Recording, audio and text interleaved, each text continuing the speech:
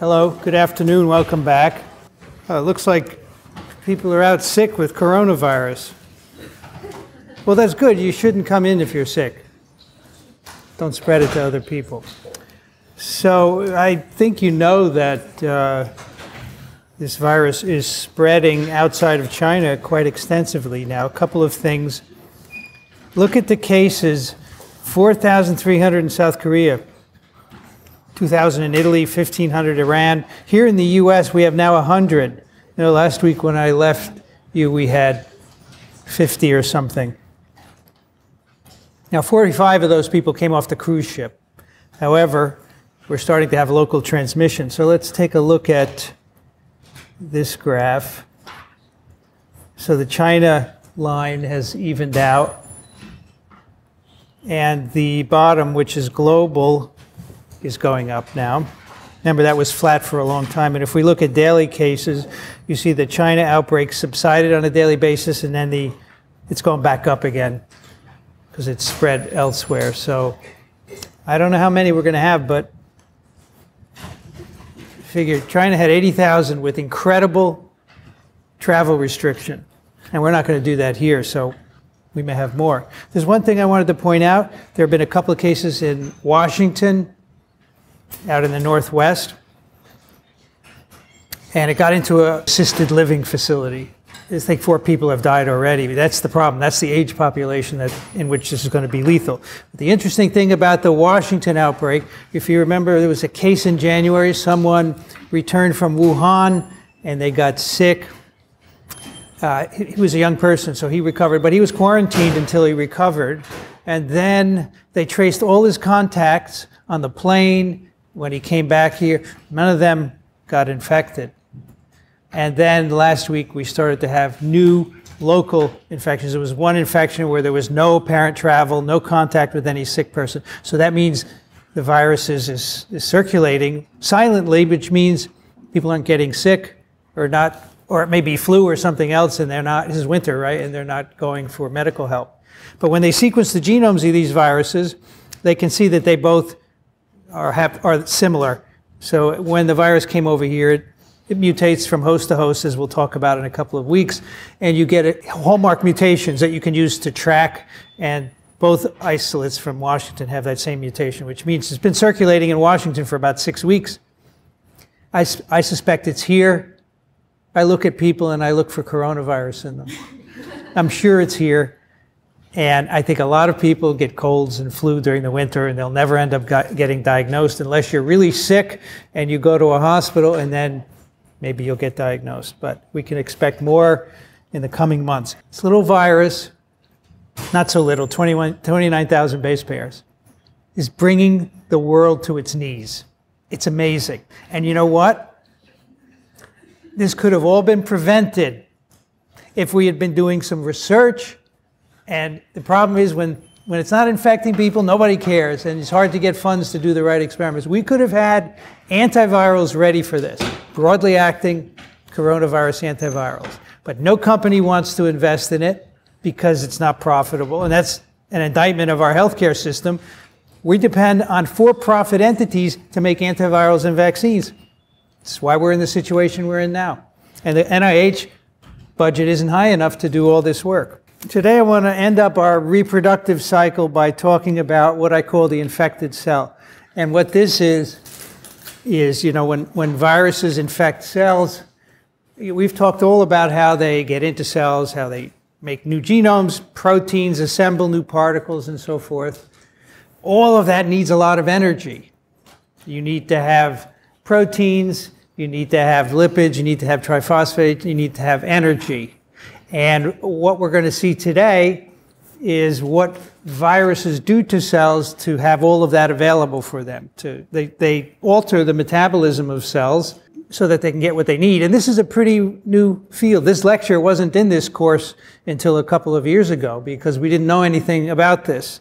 But now, using new techniques, we can look at infected cells and see how things change on a global basis.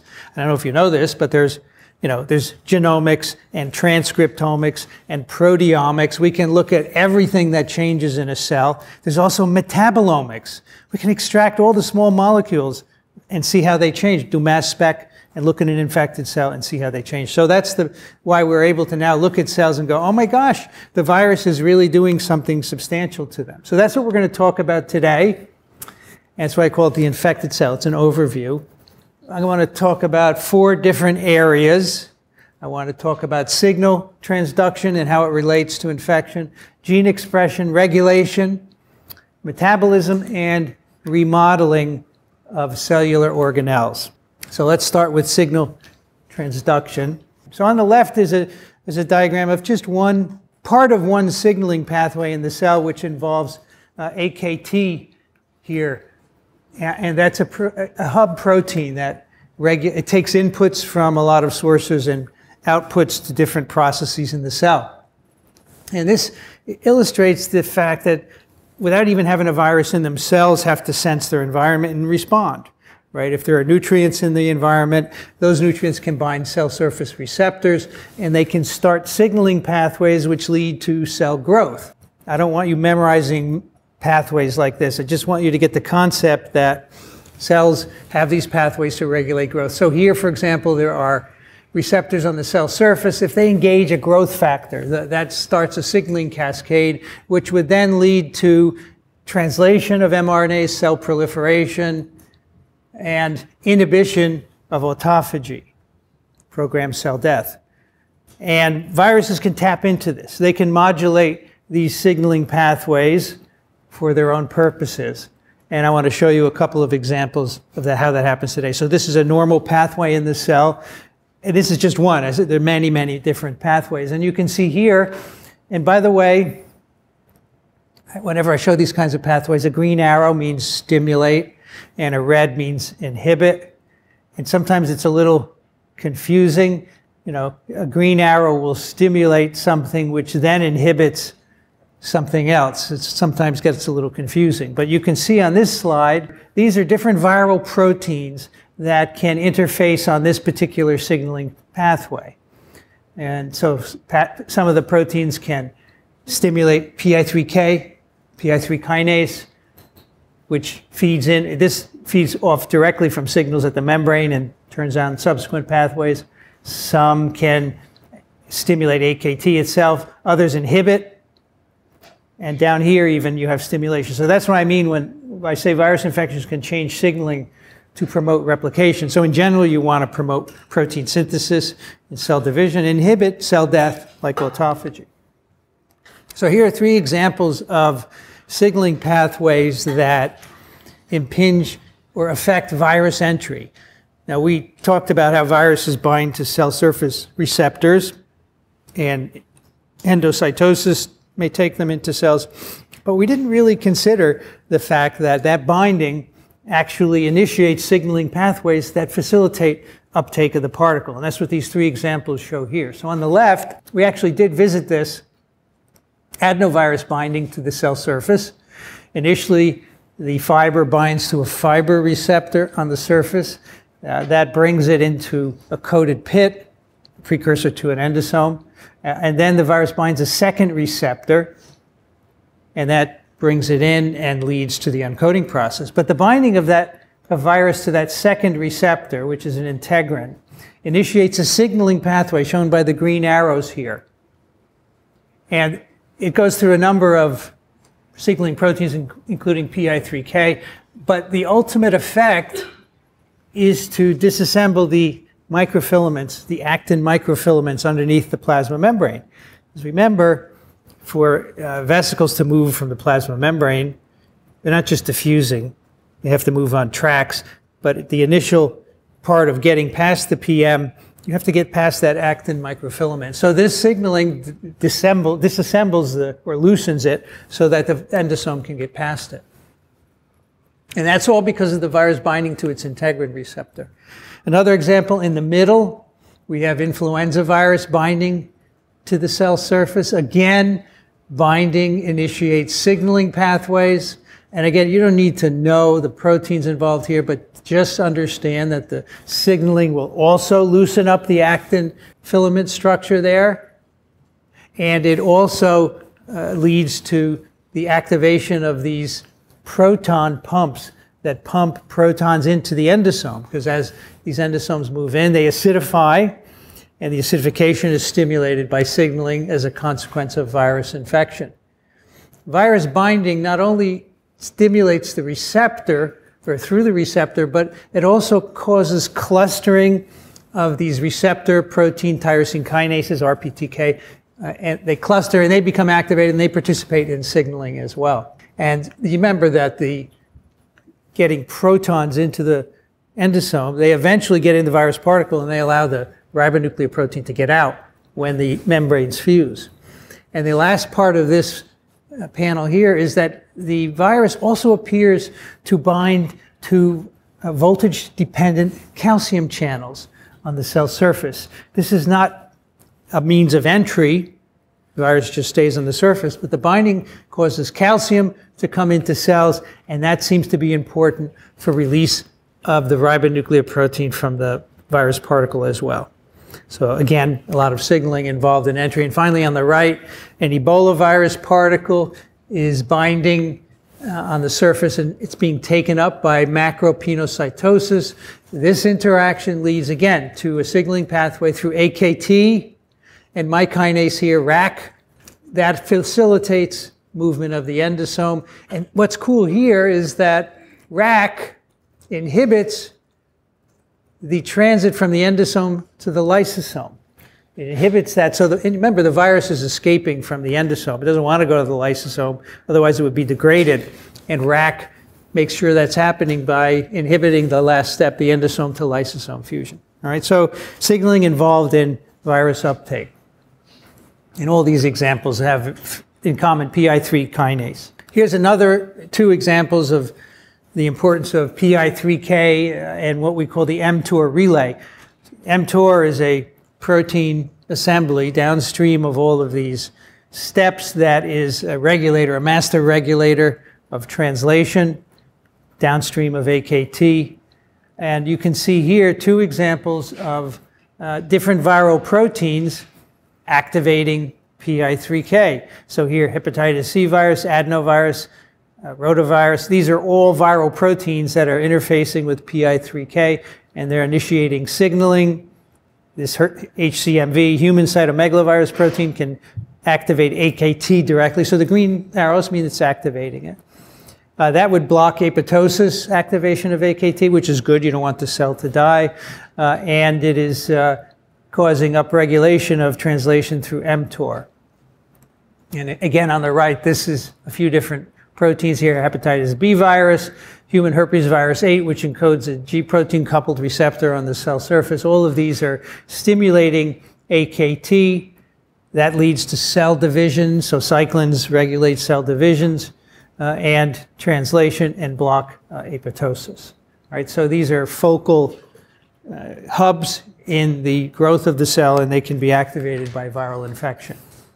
Another interface with AKT is quite interesting, shown on this slide, and this involves flaviviruses. Flavies, of course, West Nile, dengue virus, yellow fever virus, plus stranded RNA envelope viruses. Here's the genome.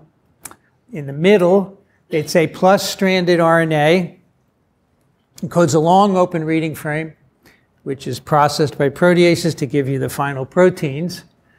And when this RNA is in cells, as we'll see in a moment, cells have a vigorous anti-RNA defense in the form of nucleases that chew up foreign RNAs. And in this particular case, here's a diagram of the viral genome on the left side. And it's not to scale. The open reading frame, which is most of the RNA, is just compressed so that we can see the 5' and 3' non-coding regions, or untranslated regions. And this RNA is attacked by a 5' end nuclease, exonuclease, called XRN1. And XRN1 chews most of the RNA up. Now, obviously, this doesn't happen to every RNA, otherwise there'd be no virus infection. It turns out that that's good for the virus, because the XRN1 gets past the open reading frame and then it stops. There's a stem loop structure at the beginning of the 3' UTR that blocks XRN1, and it can't digest it. So you're left with this RNA, which is called sfRNA, subgenomic flavivirus RNA, and it's just the 3' untranslated region. Well, it turns out that if you make mutations in the 3' UTR that allow XRN1 to chew it all up, the virus will not form plaques, and it won't cause disease in mice. And here's the experiment on the right. It's a plaque assay. Wild-type virus forms nice plaques. If you, again, make it so that XRN1 can chew up all of this 3' UTR, the virus doesn't form plaques. It can still replicate, but it's not cytopathic. And in mice, it doesn't cause disease. And what others have subsequently found out is that this RNA inactivates AKT and promotes apoptosis. So let's go back and see here. AKT is normally blocking apoptosis.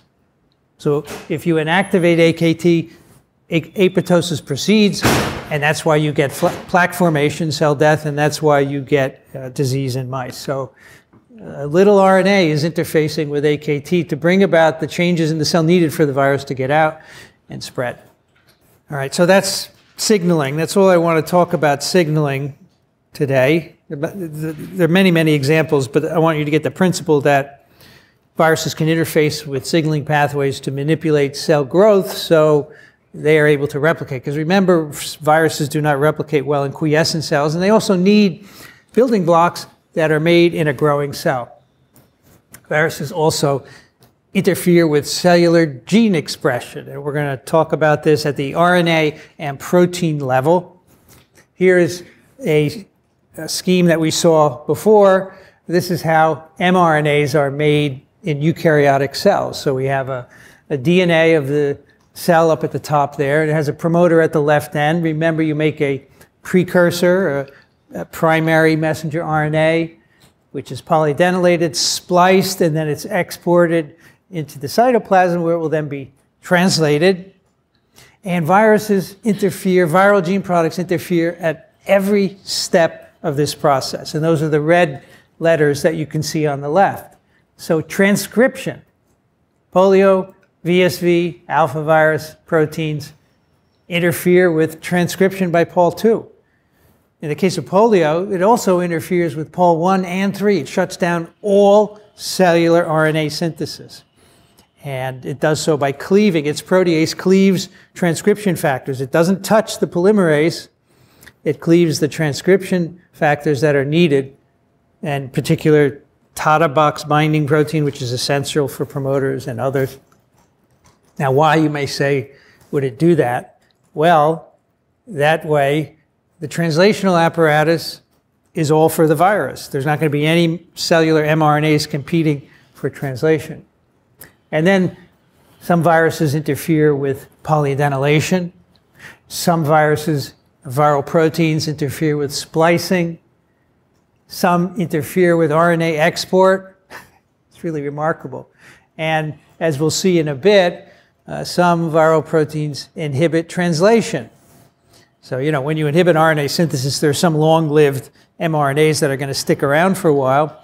So just inhibit translation so you don't have to compete. Your RNAs won't have to compete with those. And finally, there are viral proteins, including a coronavirus protein and others, that degrade cellular mRNAs. It chops them up into pieces. We'll see how that happens in a bit. So you basically wipe out the cell's transcriptional apparatus.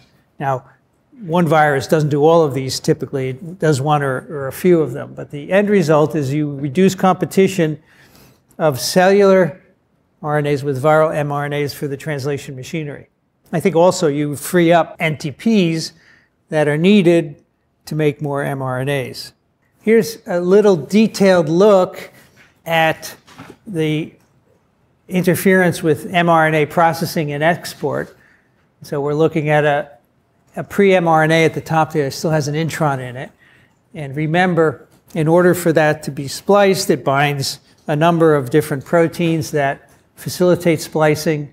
And then those proteins are recognized by the nuclear export machinery to get them out of the nucleus into the cytosol. And viruses, as we already saw in the previous slide, interfere with all these steps. Here, a herpes simplex protein interferes with splicing and polyadenylation and so forth we saw in the previous slide. But here on this slide, there are a number of viral proteins that inhibit export. So we have adenovirus proteins, and the red bar is going to the nuclear pore. We have VSV proteins inhibiting export. We have influenza virus proteins inhibiting export, as well as polyadenylation of cell mRNAs. And then we have a polio and rhinovirus protease, which cleaves NUPs. NUPs are components of the export machinery, and when you cleave them, you destroy export function. And in fact, when this happens, many nuclear proteins just flow out into the cytoplasm, and they become available for viral replication. So again, reducing competition for your own messenger RNAs, taking over the cell. I mentioned a few moments ago that cells mount a defense against viral mRNAs, and that's shown on this slide. In our cells, even uninfected cells, we have a system to turn over mRNAs. Remember, I mentioned a long time ago that mRNAs don't last forever. No mRNA lasts forever. And there are systems in the cell to turn them over. Some turn over more quickly than others. And this is the system right here, which comprises a number of nucleases that do both 5' and 3' exonuclease digestion. So here's an mRNA, top left there with an open reading frame. It's capped and polyadenylated. And in order for cell mRNAs to be degraded, and there are in fact signals in the RNAs that dictate whether it gets degraded or not, first the poly-A is removed by a complex which includes PAM, which is poly-A nuclease, digests off the 3' poly-A, and then the cap is removed, and then these RNAs can be digested. So if you remove the cap, you can now go in with XRN1, and the cap is removed by a number of enzymes. DCP stands for decapping enzyme, and they remove the cap, and now XRN1 can chew in from the 5' end, and the cap would otherwise block that. That's why you have to remove the cap. And that's why hepatitis C virus RNA without miR-122 bound to it is degraded by XRN1. With miR-122, it doesn't get degraded. That's something we talked about a couple of lectures ago. And you can also have 3' to 5' decay by, in this case, an exosome or DCPS. They're both doing that and degraded from one end or the other. The result is the mRNA, of course, is gone. Now, of course, when viruses infect cells, they would be degraded by these machineries. And so this machinery is either removed by virus infectant or relocalized, put somewhere else so that it won't degrade viral RNAs. Otherwise, there would be no virus infection. Here's one example.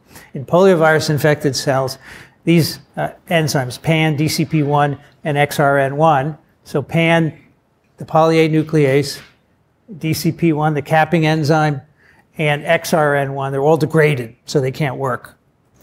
That has to be done, otherwise the virus would not be able to replicate. All right, so the viruses get around that degradation by messing with those enzymes. However, some viruses co-opt these mRNA degradation enzymes to degrade cellular mRNA, and that's shown on this slide. And in fact, many viruses have encoded in their genomes proteins that degrade RNA. So here is a translating mRNA. There's a cap and a poly-A tail, and there's a ribosome translating it. We have 3 viral proteins here, one from SARS coronavirus called NSP1, and a human herpes virus 8 SOX protein, and a herpes simplex VHS protein. These are viral proteins, and they are going to trash this cellular mRNA. And so the VHS and SOX and NSP1 are cutting near the cap to remove the cap, and that lets XRN1 come in. So it uses XRN1, but it prepares it by encoding its own decapping enzymes, because in some cases viruses are trashing those decapping enzymes. And so the result is a chewed up RNA from the 5' end. Vaccinia virus has 2 proteins that are decapping enzymes, and they take off the cap, and again, XRN1 can go in and chew it up. So both counters to cellular mRNA degradation enzymes, as well as proteins encoded in virus genomes that start the process of degrading the RNAs. Our first question is, which of the following is a consequence of viral proteins modifying signal transduction pathways to promote replication? A, polio inhibition of transcription by Pol2. B, herpes simplex virus protein blocking pre-mRNA splicing. C, disruption of actin filaments to allow endocytosis. Or D, initiation of mRNA degradation by viral proteins. So which is a consequence of modification of signal transduction proteins? Right, how did we do here? So most of you got the right answer, which is C, disruption of actin filaments to allow endocytosis. The other three are right, but they don't involve signal transduction. They involve direct action of viral proteins. So the 1C, disruption of actin filaments, that occurs when the viruses bind receptors, and signaling occurs to disrupt the filaments. Remember this slide? The Baltimore scheme. We made the Baltimore scheme. We didn't. Baltimore made a scheme. You put mRNA in the middle because all viruses need to synthesize mRNA that can be recognized by the cell translation machinery. So that's common to all these viruses. None of them encodes a complete translation system. So now let's take a look at some ways that viruses alter the translation system of the host so it favors the translation of their mRNAs. Right, so that's a good way, another good way to make sure everything is devoted to virus. It's quite insidious, right? These are real parasites. They're taking things away from the host. Just to remind you, I'm sure you learned translation before, but I doubt you remember it. You probably remember there's a ribosome and tRNAs, right? But let's look at the mechanics so that we can see how viruses perturb it. So at the top is an mRNA with an AUG codon, which is the initiator of translation. And the way the ribosome is brought here is by a very big protein assembly nucleated by EIF4E, which is the cap binding protein. So most mRNAs destined to be translated have a cap. There's a really nice exception, which we'll see today. And the cap, its function is to bring 4E. 4E binds, and then 4E is attached to all these other proteins, and eventually they lead up to the 40S ribosomal subunit. And in that complex is also the MET initiator tRNA, the tRNA that has a methionine, which is going to base pair with the AUG. And so this complex forms, and then the idea is that it moves down the mRNA in a process called scanning. It's an energy-dependent process because of this protein, EIF4E is a helicase. It unwinds RNA. So if you put secondary structure, which is shown schematically there by that stem loop, the helicase can deal with it up to a certain free energy level. But if you make a very long, stable stem loop, the ribosome will not get through it. So the helicase is to unwind secondary structures up to a certain point. That depends on ATP. Eventually, the 40S gets to the AUG. A protein called the EIF1A is the AUG recognition protein. At that point, when it reaches the MET tRNA base pairs with the AUG codon, then energy, a lot of these subunits are released. GTP is hydrolyzed to GDP, and the large subunit, the 60S subunit, comes in, and now we can start translation. And now you have the MET in the A side of the ribosome, the P side of the ribosome, and then, of course, you would read the next codon. All right, so that's basic translation in eukaryotic cells. Many viruses shut it off. I'll tell you some of the mechanisms by which they do that today. And this is an example for poliovirus. So there on the left is a graph. These are cells either uninfected or infected with poliovirus. And we're looking at the rate of protein synthesis on the y-axis with hours after infection. And you can see that by 2 hours after infection, and this is a high multiplicity infection, so all the cells are infected, the rate of protein synthesis has been dramatically inhibited, whereas, of course, an uninfected cell keeps on making protein. And then after another hour, its protein synthesis rises again, and that's viral protein synthesis that is increasing. So somehow the virus is shutting off protein synthesis. I'll tell you in a moment how that happens. On the right is a protein gel that is looking at the same experiment. And here we're running extracts of the infected cells on a protein gel, and we have labeled the proteins with S35 methionine so we can make an autoradiogram and look at the proteins. So this is a very old gel from my lab where probably it was in 1990s. Nobody uses radioactivity anymore. You use old non-radioactive stuff. But back then we used to do this. So here, time 0, it's a smear of dark stuff because there are hundreds of proteins there and they all blend in together. But you can see with hours after infection, starting at 3 hours, the smear starts to go away. And then at 5, there's not much cell protein left, but then you have all these viral proteins which are labeled on the side replacing it. So that's the shutoff of translation. And eventually, the cells die, and they don't make any protein because they're releasing virus particles. So that's viral inhibition of translation. This is poliovirus as an example, but many viruses do the same thing. There are a number of mechanisms that have been worked out for this inhibition, and they're summarized on this slide. And one of them is by cleavage of this linker protein. So let's go back to the bottom and remind you that the way the 40S subunit is brought to the mRNA, EIF4E binds the cap, and then EIF4E binds the red protein, which is called EIF4G. It binds 3, and it binds the 40S subunit. There's a protease produced in cells infected with polio and foot and mouth disease virus, both picornaviruses. It's called the 2A protease. In polio and the L for foot and mouth, that actually cleaves EIF4G right at the N-terminus.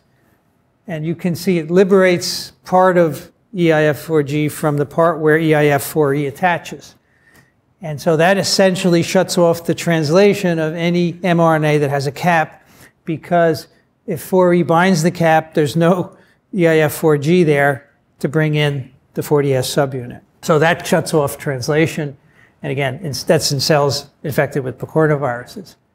There are 2 other mechanisms shown here. It turns out that when EIF4E is phosphorylated, it binds with high affinity to the cap, and some viral infections induce dephosphorylation of EIF4E, like adenovirus and influenza virus, and that removes effectively 4E.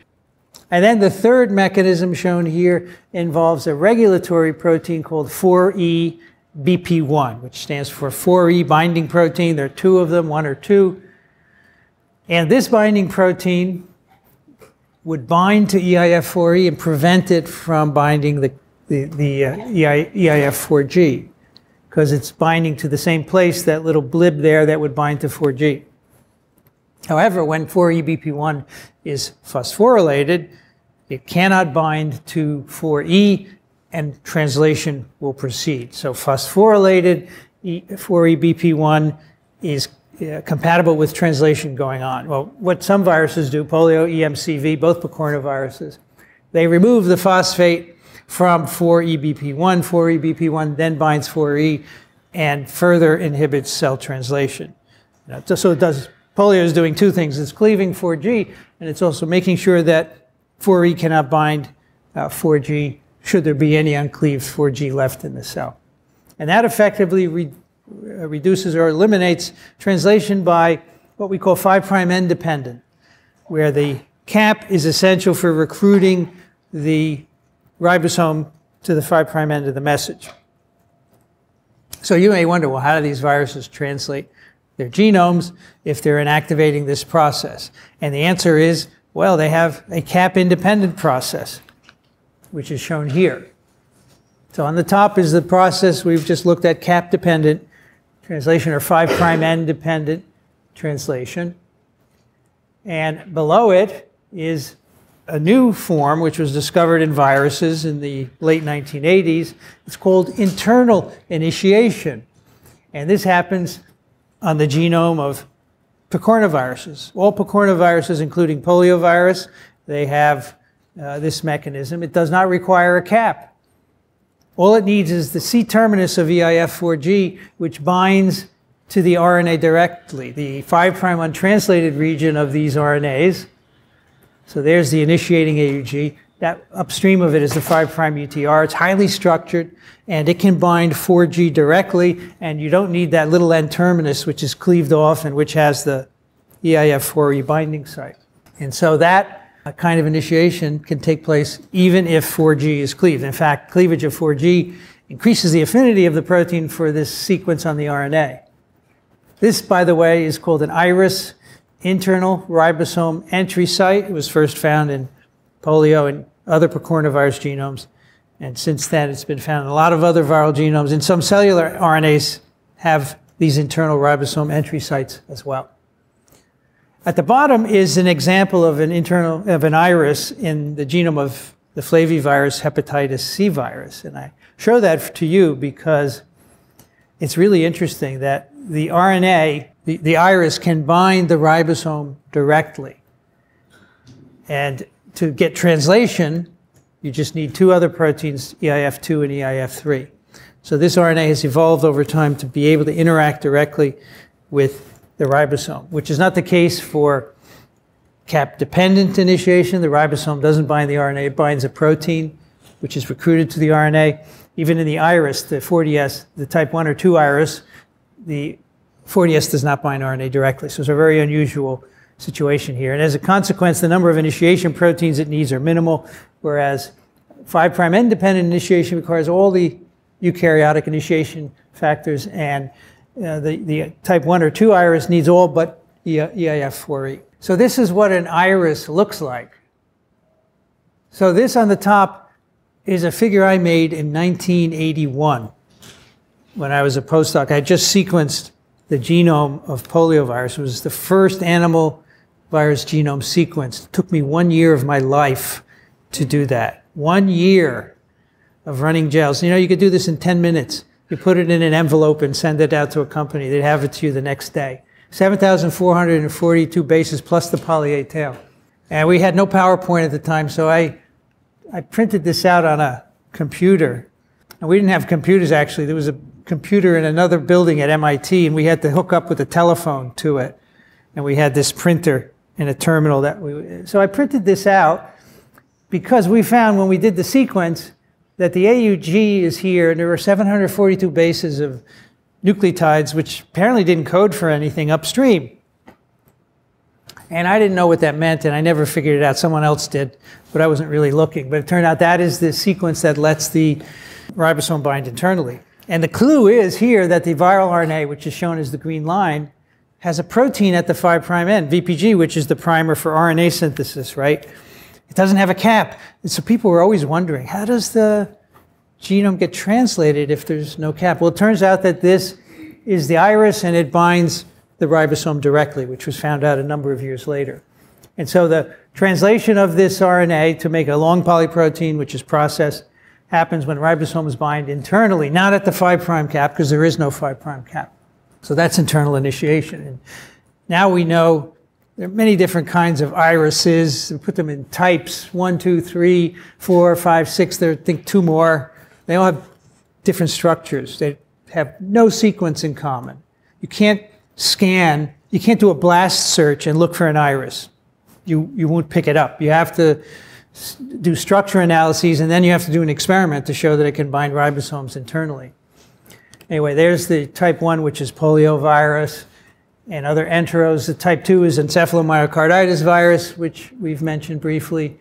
And then the type 3 is hepatitis C virus, and a couple of other viruses, type 4 and 5. And then the type 6 is here because it's from the genome of cricket paralysis virus, which I have to say because it's a virus that paralyzes crickets. One day, some farmer went out in the field in Australia, and his field was covered with dead crickets. And he brought one to a lab, and they found a virus in it, a polio-like virus that paralyzes the crickets.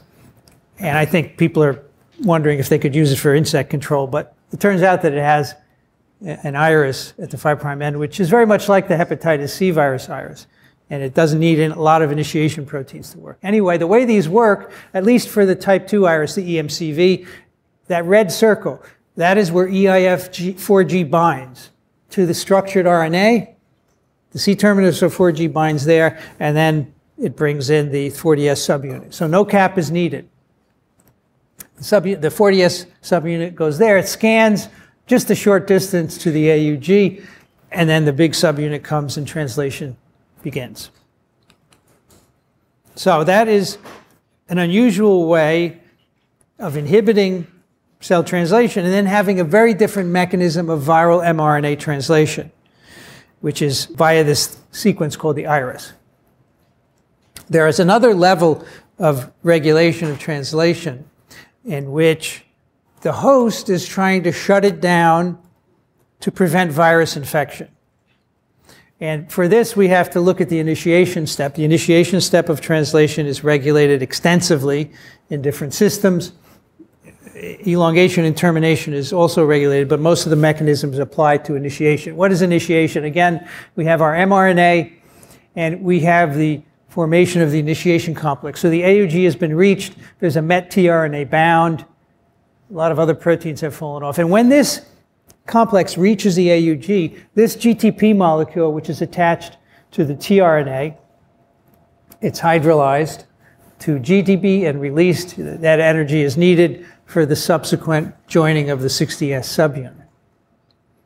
This GDP-EIF2, which is normally bound to the tRNA, has to be recycled. The GDP has to be replaced with GTP so that it can go through another round of initiation on another mRNA.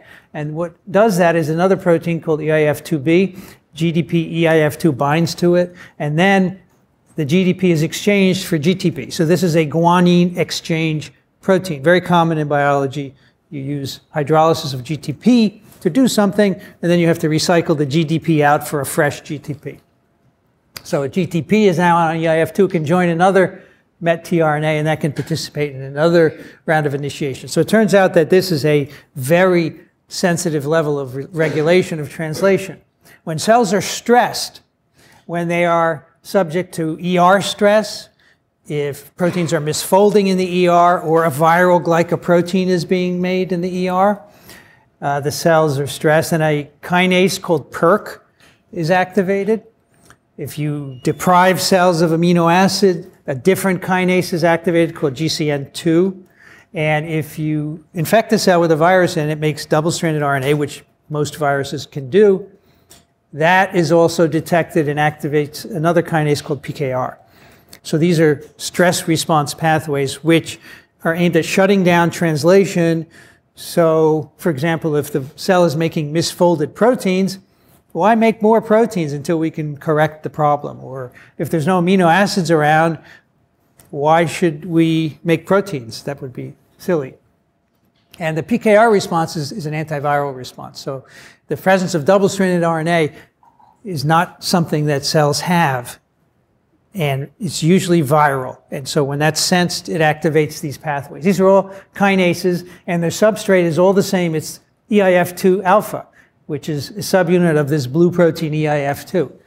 When these stress conditions are encountered, these kinases are activated. They phosphorylate EIF2 on the alpha subunit. And so there you have GDP EIF2 at the bottom.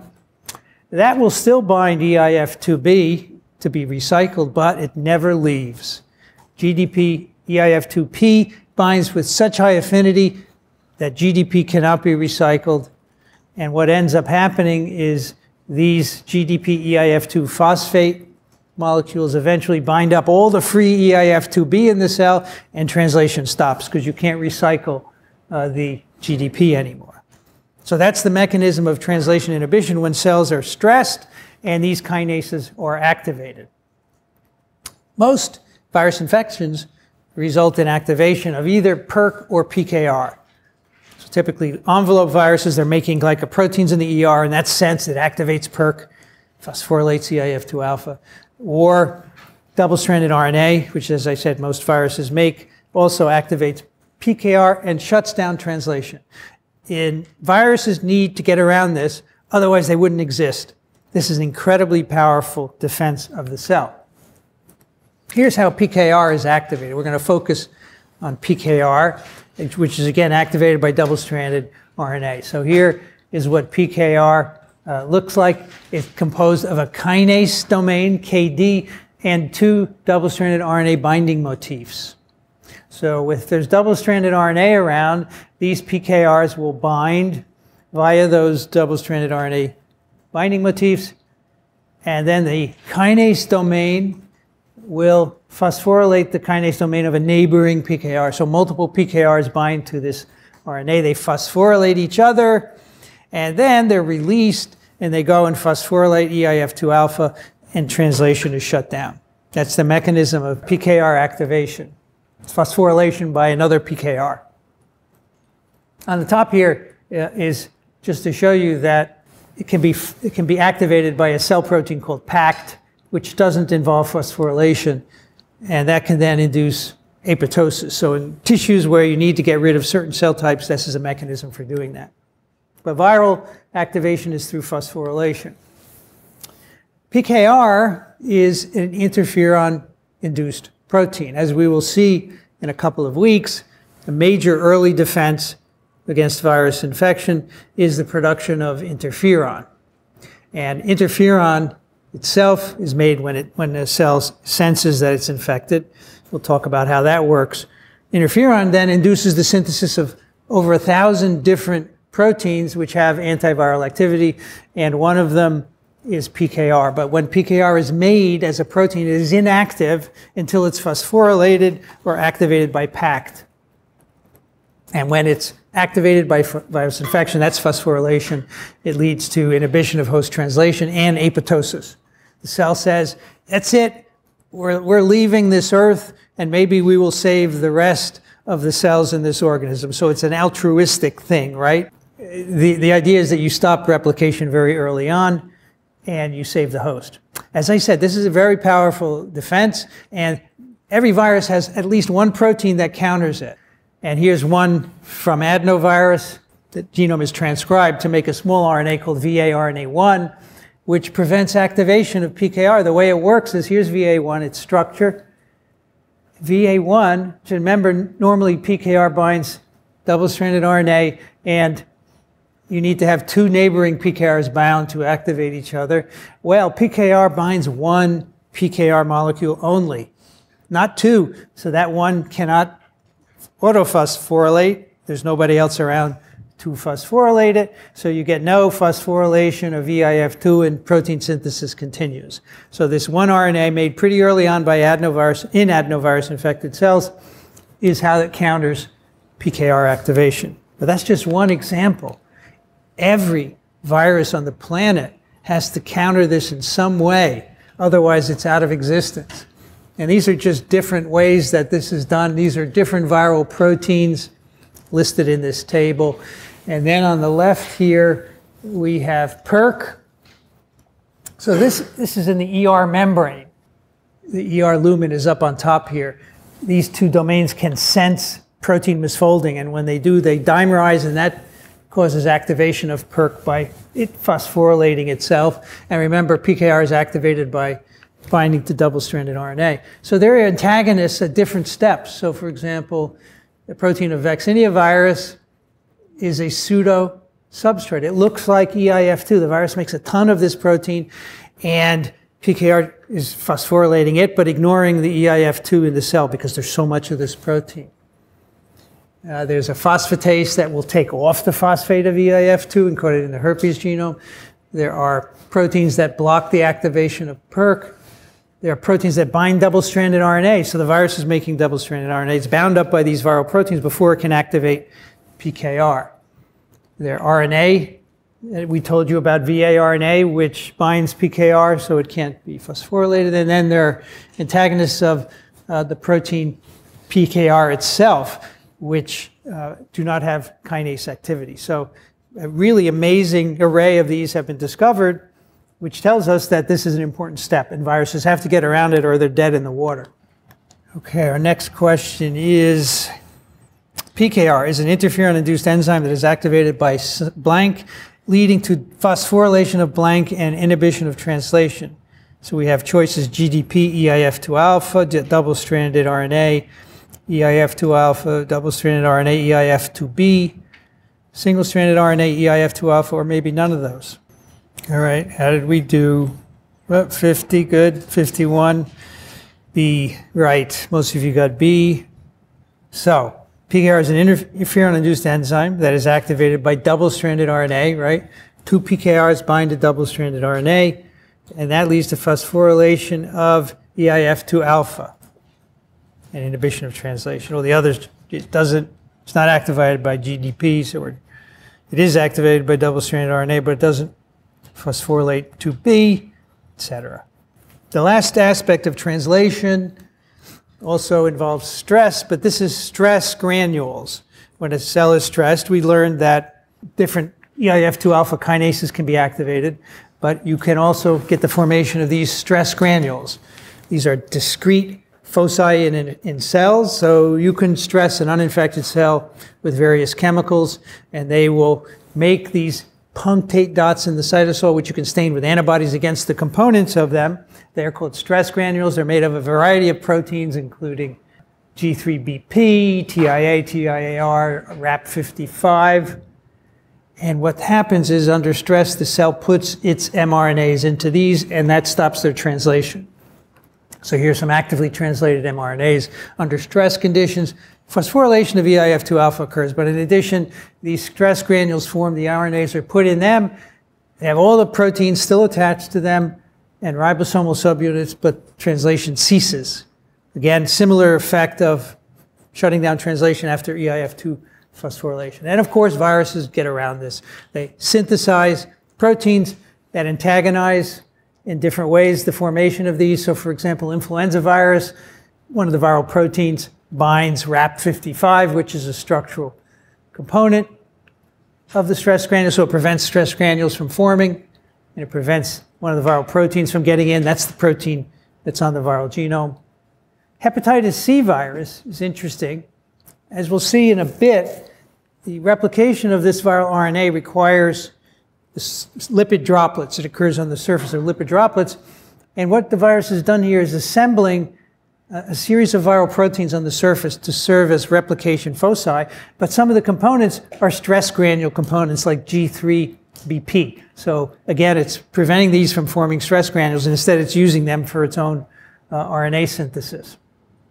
Poliovirus cleaves G3BP with one of its proteases, again preventing stress granule formation. And then we have a couple of other examples here. The alpha virus replication complexes contain G3BP, which sequesters and prevents from stress granules being formed. Same with Hunin virus, sequesters G3BP. And the flavivirus replication complex RNA structures also sequester TIAR and G3BP. So basically, different mechanisms for preventing the assembly of stress granules so that translation can proceed. Otherwise, the viral genome can't be translated. All right, let's turn to metabolism. You remember this? Right, Krebs cycle, TCA cycle. Probably had to memorize this in high school. I know I did. So that's a great way to make energy, and which you need, of course. You need a lot of energy because you need a lot of stuff, nucleotides, amino acid, fatty acids. Look at 4 ATP you need to make a single peptide bond. So making a lot of virus particles requires a lot of energy, so viruses manipulate these energy pathways and they change cell metabolism. I'll show you a couple examples of that. Here are some tissue culture plates infected with adenovirus, and the medium contains phenol red, a pH indicator. These are mock infected on the left, 24, 36, 48, 72 hours after infection. There's no change in the color, but adenovirus infected cells, the medium gets yellow, the pH is going down, and a mutant of adeno that doesn't replicate looks just like mock. The low pH is from production of lactic acid through glycolysis, breakdown of glucose to get energy. And that's just graphed here, and actually it's a different parameter. Here we're looking at glucose consumption in these cells, and you can see the wild-type virus is increasingly consuming glucose for energy production, whereas the mutant virus-infected cells is not. And other viruses do this as well. Rhinoviruses depend on glucose as well. So what happens with glucose? Of course, it's a major breakdown of your carbohydrate. Every time you eat pasta, glucose is a breakdown product. Glucose is imported into the cell by transporters called GLUTs, and then it goes through this pathway, the glycolytic pathway. You end up with pyruvate and lactic acid. And the lactic acid is making the cell culture medium yellow. But along the way, you make energy. You can get 2 ATPs and 2 NADH just by conversion to pyruvate, and there's other energy outputs as well. So viruses perturb this to their uses. And one thing I want to point out here before we go on, you can shunt off from the glucose 6-phosphate intermediate to the pentose phosphate pathway, and this makes eventually nucleotides for DNA and RNA. And then, of course, acetyl-CoA is a precursor for fatty acid synthesis, and viruses are going to manipulate this, as you will see. Here are 2 herpes viruses. They have different effects on glycolysis. So human cytomegalovirus, the green arrow, it stimulates the uptake of glucose, and that leads to the production of more acetyl-CoA, which it needs to make membranes to put around its virus particle. Now, herpes simplex virus is also enveloped, but it doesn't affect the uptake of glucose. Instead, it affects this last step, glucose 6-phosphate to pyruvate. It blocks that and shunts this off into the ribose 6-phosphate pathways. The idea is that this virus is replicating faster than HCMV, so it needs more nucleotides. So even 2 viruses from one family can have different effects on a metabolic pathway like this one. Fatty acids, as I've said, are a component of membranes of virus particles, and so envelope viruses perturb lipid biosynthetic pathways, but also non-envelope viruses do, as we'll see, because they are the components of replication pathways.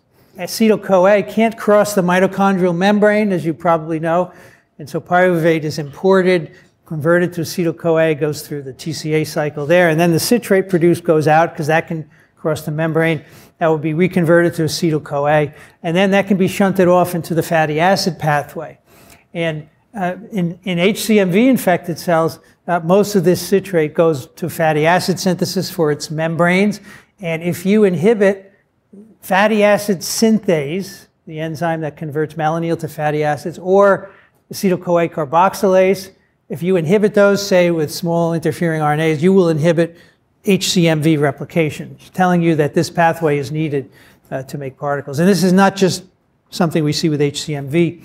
Another activity of another part of this shuttle is also increased in cells infected with VSV, which needs a membrane as well. So viruses are manipulating lipid metabolic pathways. There are many examples of this, and they do have consequences for us. So if we are infected with viruses that are manipulating lipid synthesis pathways or others, they can have an effect. And here are 2 examples of viruses that infect the liver, hepatotropic viruses.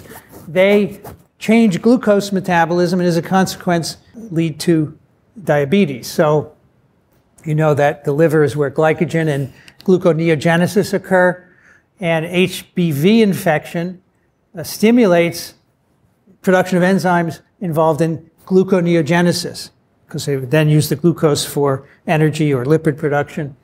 And so you get type 2 diabetes, high levels of glucose in the blood, which cannot be controlled properly. Even though you may have normal insulin levels, it's making so much that it leads to type 2 diabetes. And hepatitis C infection also associated with type 2 diabetes. In this case, increases gluconeogenesis as well. So these perturbations, they don't just have an effect on virus production, they can affect human health as well. So the TCA cycle, as you know, the input is pyruvate coming down from glucose, goes around the cycle and makes energy, but viruses pull things off of the cycle at different points.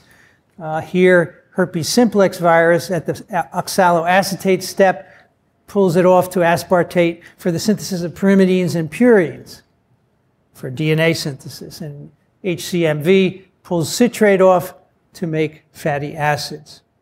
And these viruses, to compensate for that, import glutamine down here. Otherwise, the cycle would stop if you just kept taking off these intermediates. So they import glutamine, which doesn't normally happen at levels seen in infected cells, and they can keep the cycle going. All right, it prevents halting the cycle so it can keep making precursors of pyrimidines and fatty acids. I want to talk a little bit about lipid metabolism. Cells, triacylglycerols are the main store of lipids. These can be used for energy. You can oxidize them, or you can store it. And there's a triacylglycerol, of course. It's used in membrane biosynthesis of our cells and of viruses. And viruses can perturb and modulate this. They can modulate it for oxidative purposes to get energy, or they can make membrane structures. And the way this pathway would go in an uninfected cell, lipoproteins are in our bloodstream. They bind to receptors on cell surfaces, converted to free fatty acids, which are imported into the cell, and converted to acyl-CoA. And then this goes through a series of steps and eventually made into lipid droplets, which are the store of these triacylglycerols. And viruses manipulate this pathway, as I said, to either get energy or to build membranes. And here's one example of how that happens in cells infected with human cytomegalovirus. And this, again, needs a lot of lipids for membranes, so it's going to induce the synthesis of very long-chain fatty acids. Fatty acids can come in long and medium and short chains, and they have different purposes. And the way this works here is that there's a gene in the nucleus of our cells, or genes that encode proteins involved in fatty acid and sterol biosynthesis. So you turn these on, you make fatty acids. The promoter requires a transcription protein called SREBP1M. So this comes in the nucleus, turns on transcription, you make fatty acids and sterols. And HCMV is going to turn on the production of that transcription protein. That transcription protein, SREBP1, is normally hung up in the ER. So there it is, SREBP1. It's a precursor, actually. That's what P stands for. And it's hung up by binding to two membrane proteins in the ER. When HCMV infects the cells, it causes ER stress. It causes dimerization of PERK. PERK then pulls this protein off of the complex in SIG1, and that now allows SREBP1 to pass through the Golgi to get processed and then go into the nucleus. All right, so it releases, viral infection releases SREBP1 from the ER, and it can pass through and eventually get processed and go in the nucleus. So the stress induced by HCMV infection has a beneficial effect on this pathway. Hepatitis C virus also requires membranes. This is an envelope virus, but also establishes replication complexes on which RNA is synthesized. And these viruses have to balance oxidation versus synthesis because they do need some energy, but they do need to make structures. And so here you can, in this immunofluorescence, these cells, these are hepatocytes in culture, they're stained with a dye which binds lipids. And you can see there are very low levels of lipids in mock-infected cells. And then in virus-infected cells, there are many more, and they're focally concentrated. This particular transcription factor would normally be going out of the nucleus, and that would be shutting off the production of SREBP and lipogenesis. And so hep C infection keeps that in the nucleus, so it makes more lipids. And if you knock down this particular transcription factor, FOXO1 is a transcription factor, it inhibits hep C replication. So that's biosynthesis or lipogenesis. On the right is fatty acid oxidation, which is carried out by genes also encoded in a nuclear genome, and the transcription factor there is FOXA2. Hep C infection downregulates FOXA2 to reduce the amount of fatty acid that is oxidized. And if you overproduce FOXA2 in cells, it inhibits hep C replication. And so the virus has to balance oxidation versus lipid synthesis depending on what's required, and it can be a dynamic situation. And I just want to remind you that this biosynthetic pathway leading to lipogenesis results in the accumulation of these lipid droplets, which are stores of lipids in the cells. What do you use these for in cells besides making membranes? You also make replication complexes. And here's, again, polio-infected and uninfected cells in culture. These are stained again with a dye that stains lipid. And you can see in the mock-infected cells, there are diffuse areas of lipids throughout the cell. When you infect them with polio, they become coalesced and increase in intensity. And what infection does is to induce the synthesis of these RNA replication complexes. It does so by tethering these lipid droplets to the replication compartment membrane via a couple of viral proteins, and it steals triglycerides from the droplets, converts them to phospholipids, and builds the membrane with it. And that membrane becomes double membrane. The virus replicates its RNA on it, and virus particles are assembled, and they can be released either from within vesicles or as naked particles. So again, the virus is inducing the synthesis of lipids. You get more lipid droplets and is stealing from them to make replication compartments. Similar situation for hepatitis C virus in infected cells. It induces the formation of many intracellular vesicles that you can see in this reconstruction in the upper left. Early in infection, in the replicative phase, these vesicles, by the way, are derived from the endoplasmic reticulum. You can see they're spherical vesicles, and the viral replication proteins are bound to them. And the yellow protein is the RNA polymerase, and the other proteins are accessory proteins needed. And what is going on here is the viral RNA, the plus strand RNA, is being copied into double-stranded RNA, which will eventually be copied again. And that happens in these membranous vesicles, and there's an opening on one side. Later in infection, when assembly is required of a new virus particle, lipid droplets are found in these same structures. And of course, remember, the virus is inducing the synthesis of lipid droplets, and on their surfaces are a variety of viral proteins. You can see the colored ovals there. And the RNA that was previously made in the vesicle is now being assembled into a particle. And this is actually going to bud into the lumen of this vesicle and eventually be transported up to the cell by the vesicular transport pathway. So these vesicles are sites of genome replication and assembly as well. And the last thing I want to tell you is so cool. It's a plant virus. We don't have many plant virus examples in this course. And this is a virus that infects tomatoes, tomato bushy stunt virus. And it is an RNA virus, and it induces membranous vesicles derived from the ER in which RNA synthesis occurs. And these vesicles are shown by immunofluorescence microscopy here. The vesicles are stained green, and then the viral protein is stained blue. So you can see it's full of viral protein. And the viral polymerase is in here making an RNA copy of the genome.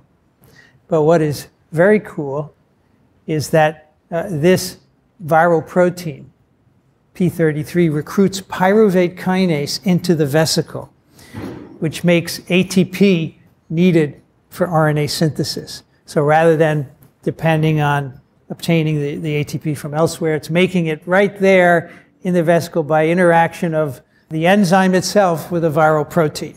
It's a really neat example of how the virus can modulate the metabolic landscape of the cell for its own purposes. So that gives you an idea of the different pathways that viruses take to make the cell suitable for its own replication. So next time we'll start talking about how viruses cause disease. We'll start with infection basics.